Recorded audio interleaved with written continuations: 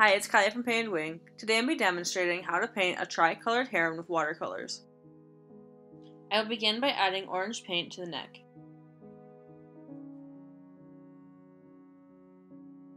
After adding a light layer of orange, I'm going to go back in with some more pigment to create shadows on the neck.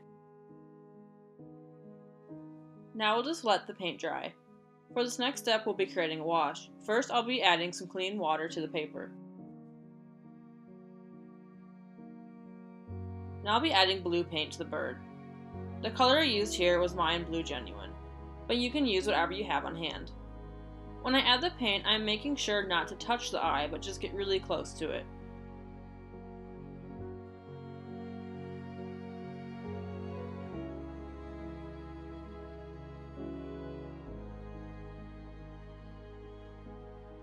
For the tighter areas, I'm using a small round brush.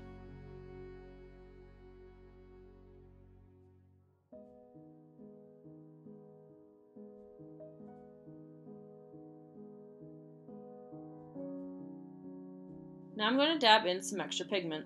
I like my paintings to have a little extra texture to them, which is why I'm dabbing instead of creating a smooth, flat wash.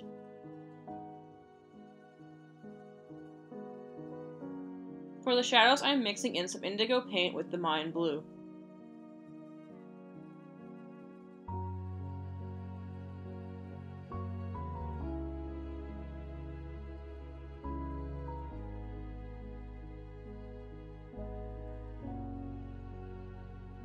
Here I'm adding some extra paint to darken the area.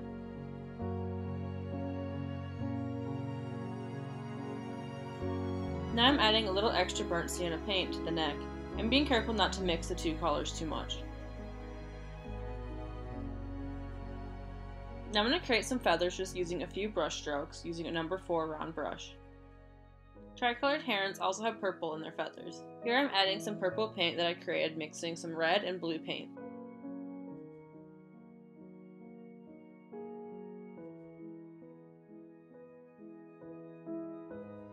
Now I'm going to add a couple of feathers onto the heron's head with a few brush strokes.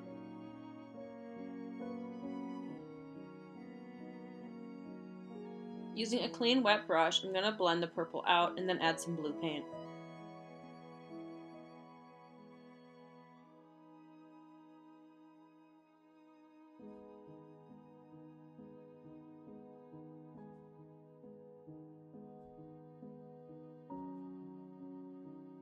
And a couple more brush strokes here.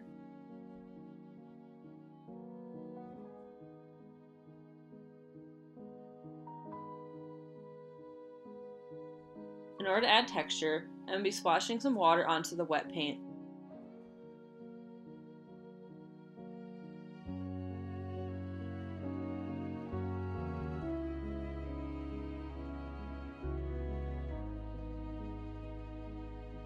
Now I'll be moving on to the beak and eye. I'm going to start off by adding some yellow paint. While the yellow paint is still wet, I'll be adding in some burnt sienna.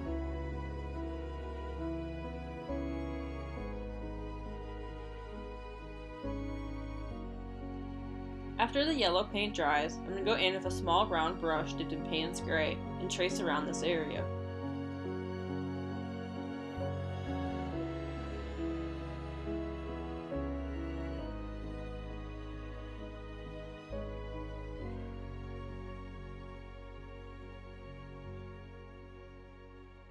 Once I'm done outlining this area, I'm going to fill in the rest of the feathers with blue paint.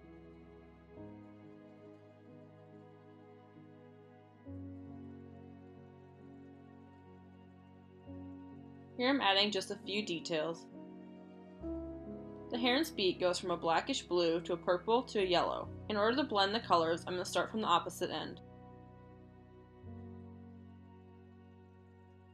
I'll first add gray paint and then blue, and then I'll take a clean wet brush and blend it with the yellow.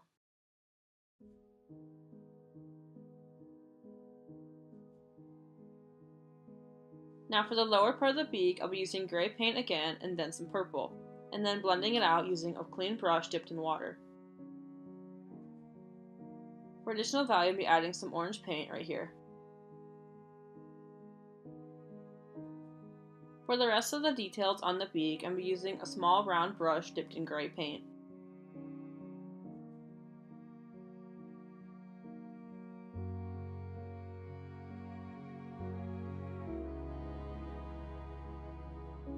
For the eye, I'll be using a reddish-orange color. I'll start out painting the iris and then the pupil.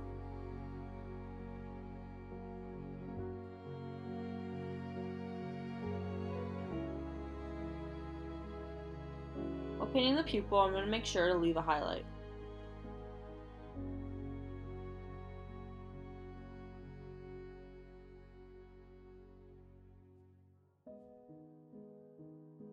Now that the head is complete, all I have to do is finish the body. And since this is a portrait style painting, there isn't much left. Here I'm adding a magenta purple color that I mixed. Like most of my paintings, I'm going to have this piece sort of fade out. I'll also be adding a few quick bold brush strokes.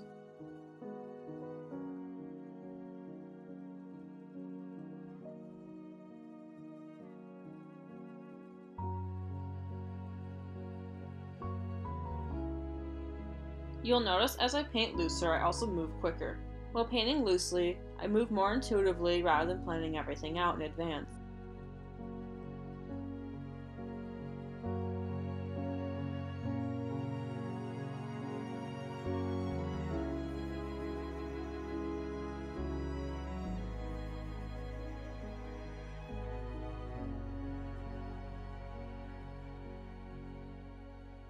A few last details and then this piece is complete.